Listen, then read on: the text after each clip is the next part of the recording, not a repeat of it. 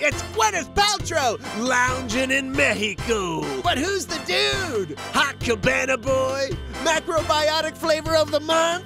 It certainly can't be her estranged husband, Chris Martin. Gwyneth Paltrow, Chris Martin, on vacation together. I find this extremely strange. It's spring break. Right, spring break with the kids. It's nothing. It's not like they're gonna get back together. They're gonna get back together. But they consciously uncoupled a year ago. Then Chris consciously coupled with Jennifer Lawrence. And Gwyneth wrote about cooking for one.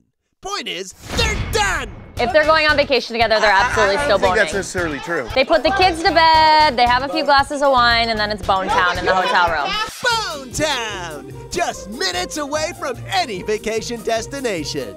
Or they're just being parents. She did a interview. She said, now we're having the relationship we were meant to have. Oh, so they're dating again. No, they're just in the beginning stages. Raquel, they're boning. But what about J-Law? He got a hall pass and boned Jennifer Lawrence for a year. They're like the world's greatest hall pass. World's greatest hall pass. Unless you're Gwyneth Paltrow.